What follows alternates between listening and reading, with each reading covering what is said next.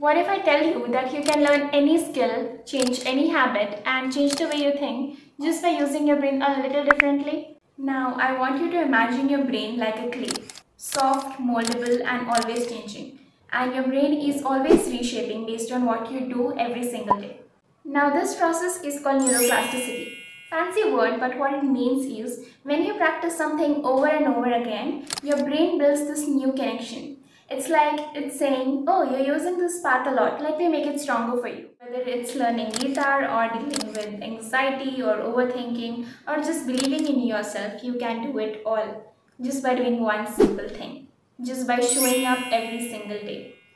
You're literally training your brain and you don't even know that. Every thought, every action, every repetition counts.